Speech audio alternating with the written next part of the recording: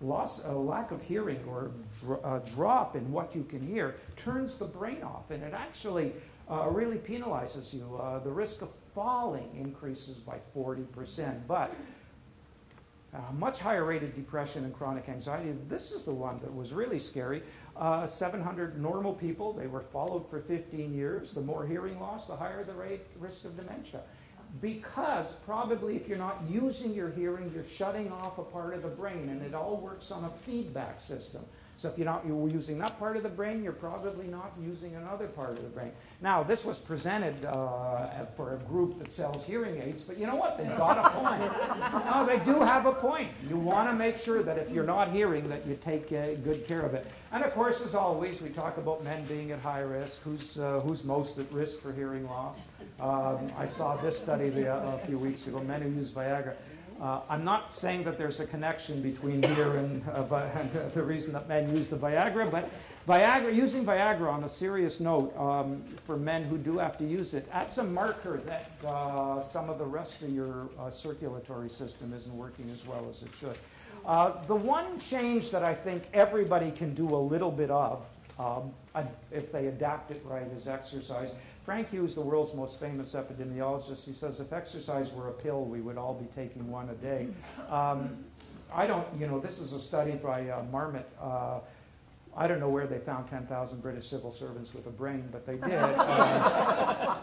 Anyway, they followed them, and what they did is Marmot, who's one of the terrific, he does a series of studies called the Whitehall studies, and so much of what we know about the importance of lifestyle comes from his studies. Anyway, for him, his conclusion was low physical activity was a key factor in determining levels of fluid intelligence. Fluid intelligence is deciding whether or not to stop at a stop sign, deciding whether or not you should eat something instead of something. It's the kind of decisions you make all day that you rely on, and once you lose it, you lose all your confidence. It's one of the things that happens to old people. Well, the more sedentary they were, the lower their level of fluid intelligence. And of course, this is from Miriam Nelson, who runs this terrific center at John Hancock, and she underlines the fact that the older you get, the more important physical activity becomes, particularly in independence and having a full life. All the exercise, you guys all know this. I'm not going to spend any time on this. It's in your slides anyway. Think Fit. I want you to think of exercise this way, okay? I want you to think of it with this acronym. Why is that? Why would I focus on that? What's one of the biggest health threats to so many of the members of this audience? Falling. That's right. You all know that. You understand that. You have to adapt your home to change that. Well, the other two things you have to do, that's why I started this damn yoga class this morning, was because my balance is really crummy, and I want to improve my balance. The other thing that reduces the risk of falling is building up weight. I forget the number, it's something like 1% of your muscle function is lost every year over the age of 40. But you can slow that down significantly by starting to do weight programs. So if you remember Bart, I think it was Larry Diane who gave a talk at this thing, and I think he's the one who said it. If not him, it was another gerontologist. Once you get over the age of 65, aerobic exercise becomes much less important. It's not that it's not important, and if you can do it, sure, do it. It's important to keep it up. But these two become significantly more important in terms of your prognosis. Up until the age of 65, sure, aerobics. After that, not. Okay, 3 simple fitness steps. This is cute, eh? From The Onion, 32 shoppers stranded for 6 hours when an escalator breaks down in a mall. I work downtown in a mall in the Wall Center, and there's a lot of medical conventions in the Wall Center, and the ballroom where the conventioneers meet for their sessions is on the 3rd floor. Starbucks is on the ground floor. You will never see a doctor on the stairs going from Starbucks to the convention center. They're lined up 10 deep for the elevators and the escalators. It's so depressing. It's because we've learned to live like that. These are doctors. They don't walk. What we should do, I read this many, many years ago. It's from George Sheehan, the guru of the fitness movement, a wise, wise old man. And he said, the only thing you ever really need to become fit is to live in a 2-story house and have a very poor memory, right? Just learn to do more on a day-to-day basis. When I was in medical school, I got reamed out by one of my residents. I used to weigh about 40, 45 pounds more. I used to smoke. You want to know how ugly I was? I had a ponytail. I was an ugly dude. Yeah, they all thought I would become a psychiatrist. I got reamed out by one of my, not my residents, my staff ladies. I forget her name now. I forget what I had for breakfast, but I forgot her name. She stood there. I was waiting for an elevator to go one flight of stairs. That's it.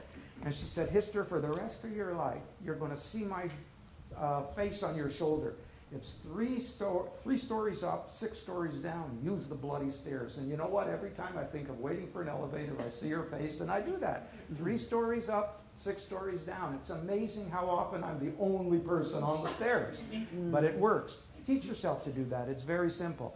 This one, this is Tonka. Tonka is a 110-pound Rottweiler.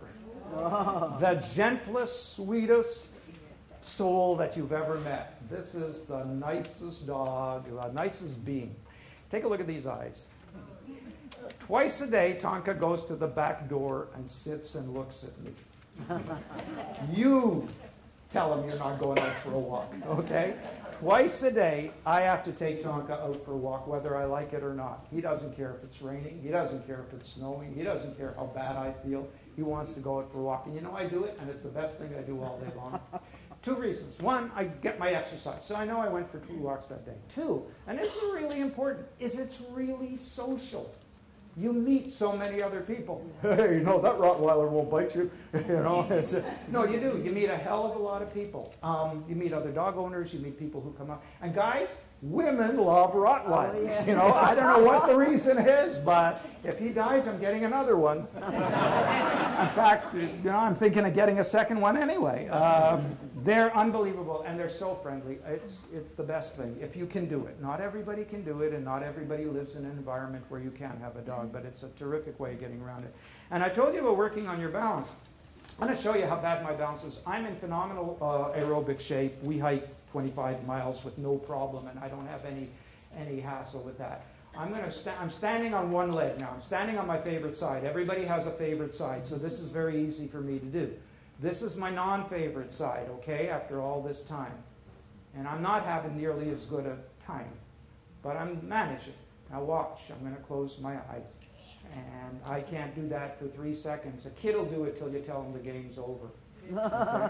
That's what happens to your balance as you get older. And I actually work a bit on my balance, and it's gone downhill that much. So here's an easy trick.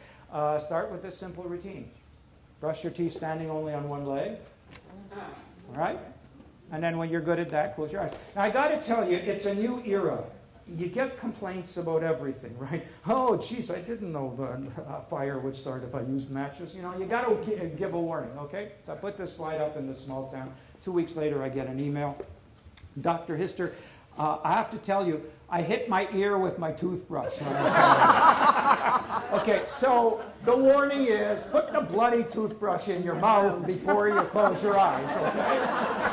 Can you imagine this person? She kept doing it, apparently. You know, it's not your mouth. Okay, what to eat? Okay, there's lots of opinions about what makes the healthiest diet. I love this one. Bran helps you live longer, but you spend the last 15 years on the toilet. And this is my favorite because God was sort of mean to me and made me live with a vegetarian. I don't know what I did in my previous lives, but you don't have to be a vegetarian because, as Homer Simpson pointed out, if God didn't want us to eat animals, why did he make them out of meat, right? So what's in a Mediterranean diet? Well, what you got to know is there's 23 countries on the border of the Mediterranean, and one thing is they all hate each other's guts, and the other thing is they all eat differently. The Lebanese hate the Israelis, and vice versa. The French, everybody hates the French. The Italians, the Portuguese, the Spaniards. They all eat somewhat differently, but if you were to try to extract the commonalities in their diet, this is what you'd come up with. This is my version of it. I would focus on the veggies, the oils, and the beans. Those are really big. Beans, chickpeas, that kind of stuff. They eat a ton of that in those countries. And some of the rest of it. That's would be the elements of a Mediterranean diet. But, you know, I always sell my own version of things. So you have to know wine is a fruit. And coffee is a bean, okay? In case you needed more convincing, and so is chocolate, okay? What else have we got up here? Okay, 3 or 4 very serious slides.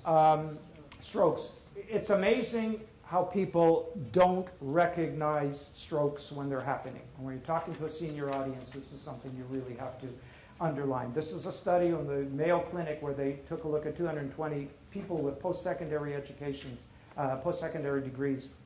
60% didn't recognize their symptoms of stroke. 50% didn't think speed mattered. So whatever else you remember, time is brain. The quicker you get to a hospital when you live in a city like Vancouver, the better your chance of leaving with a smaller deficit if you're having a stroke. Phil Teal, who runs, still does, I don't know, I'm not up to date. He used to run the stroke clinic at VGH. I think he still does. When I interviewed him on my show, back when we were doing a live radio show, said that 37% of people who were visiting the stroke unit at Vancouver General Hospital who got there within 6 hours left with 0 deficit. Imagine that, 37% of people. That's astounding, because 20 years ago you just got a stroke and that's what you were left with. I don't know what the statistics are now. This is a study that Max Sinader from the Brain Research Center showed me, and he showed, this is a pretty depressing slide showing that we all have brain damage. Look at how much, these are the covert strokes. These are strokes that are happening to people and who don't know it. Take a look at these numbers, eh? So we're talking about these, recognizing the ones in the blue, not the other ones. So what are the symptoms of a stroke? You memorize this. And if you can't memorize it, you get a little fridge magnet that the Heart and Stroke Foundation hands out, put it on your fridge. They have all sorts of matchboxes. I don't know what they have. They have notepads. Memorize these strokes. So if you're ever sitting there with somebody and you're having lunch and they show sudden trouble speaking, they're garbling their words, or they're really confused, they don't know where they are, what do? Call 911. You don't call me to ask for things. You don't look up what Dr. Oz said. You call 911 and you get them to emergency. Time is brain. Oh, I also want to mention something about a heart attack. Yeah, well, you know what? I always have to tell, nobody cares what your underwear is like in the emergency department, okay? Don't ever worry about that. What do you do if you think you're having a heart attack? First thing, 911. And what's the second thing? Aspirin. And what's the third thing? Open the door. I didn't know that. I did not know that. I got told that by a woman at a talk I was giving some months ago who told me that she'd forgotten to open the door and they had to bang it down to get her. So, okay, call 911. Then take an aspirin. Why? You're beginning to initiate blood thinning. Make sure the front door is unlocked, and then relax, you know? Just wait for the ambulance, but that's what you do. And if you do that within 3 to 6 hours, there's a really good chance, depending upon the amount of damage you've had, that you'll leave a hospital with no damage at all. My friend, a really good friend of mine, called me 4 weeks ago having chest pain. His doctor missed the diagnosis. He called me. I said to him, "You think you're having a heart attack?" He drove himself to the emergency room. I was actually going to drive out there and kill him before he got there. So do not do that. Use your common sense. Now, the good news is he's okay, but you know, it's the dumbest thing you can do. I want to show you one other slide. This came into me about 3 weeks ago after I did this, because I do this regularly on Global to remind people. I live in Terrace, and on August 23rd, I had chest pain, numbness in my left arm, and nausea. So he went outside to get fresh air, which is what people do. He's not feeling well. But then I remembered what Dr. Art said. I don't know how. So I had a coworker drive me to hospital, where they told me I was having a heart attack, and they got me on a plane to VGH for an angioplasty. I am fine now and on the road to recovery because I listened to Dr. Artside. He's going to keep watching me on Global Well. One more viewer. We can't keep losing him. That's good, okay? But that's how it works. This is from Terrace, and the guy left with an angioplasty and no damage. Let me wrap up here, and then if you will have any questions, you can just come up to me privately afterwards, and we can deal with them. Are you going to live any healthier if you follow my advice? Isn't this cute from Red Fox? Health nuts are going to feel very silly one day, lying in hospital, dying of nothing.